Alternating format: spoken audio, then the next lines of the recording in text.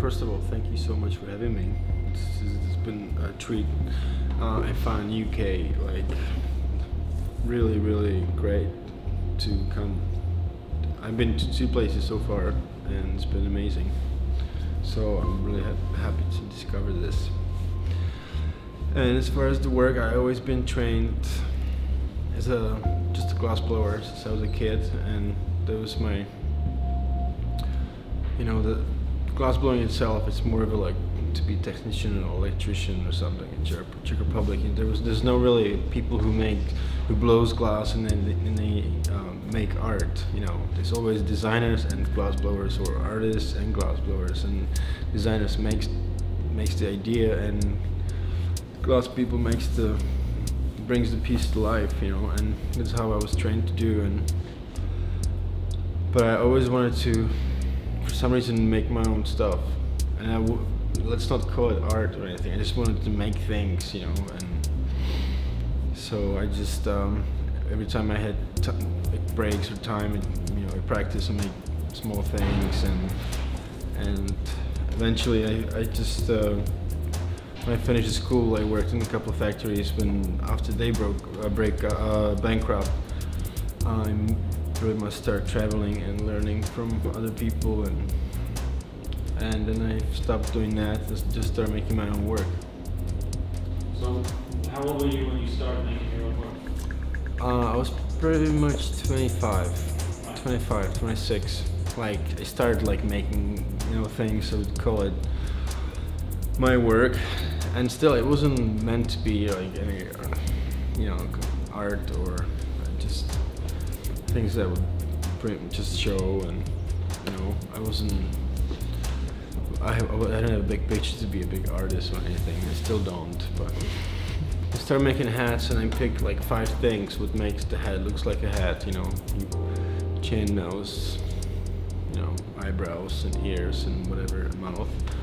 And I just focused on that, just made simple shape, and made a nice chin, nice nose, and it wasn't much depth in the piece or expression. It was really blank, but so more I learned these steps, doing it over and over again, I pretty much filled the gaps between the steps to add more, so I started to think what's between the cheek and the chin, and I pretty much filled that spots, and that's what happened in the rest of the hat pretty much, So now I have, it's like a, snowball. You just make these 5 things, which, and then you make the piece out of that, and then now I add like 30 things between those 5 each step, and then it's from 3 hours into 6-7 hours to make it, And then is that 6 to 7 hours that you spend on one piece straight through, or do you take? Yeah, usually when I make like just the face and the hat, I have to do that like once. I used to like go to circuses and go to theaters when I was like 13, 14. I bought a ticket. I lived like 30 minutes from Prague, so I just went to Prague, bought a bunch of tickets. I don't even know for what, but I just bought a ticket to National Theater, and like it was really cheap. It was like $2 to be in National Theater. It was like standing, right? But also I was really I admired this painter František Tichý, this Czech guy. He lived like in 1896 to 1961, and so I was really into these like clowns he drew. It's really sad stuff, and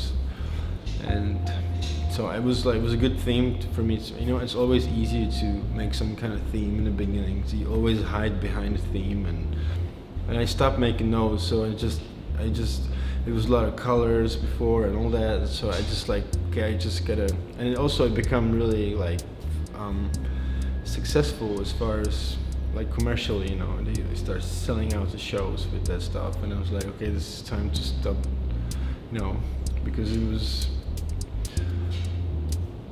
when people ask you like, can you make me this one again but orange, I was like, no, I have only a black one if you want, but yeah.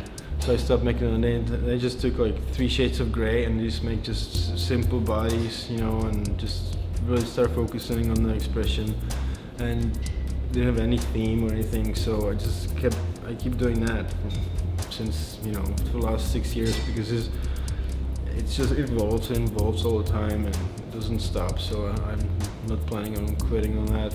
I have a lot of people I work with I really admire, and they not necessarily, there's also sculptors, but there's also people who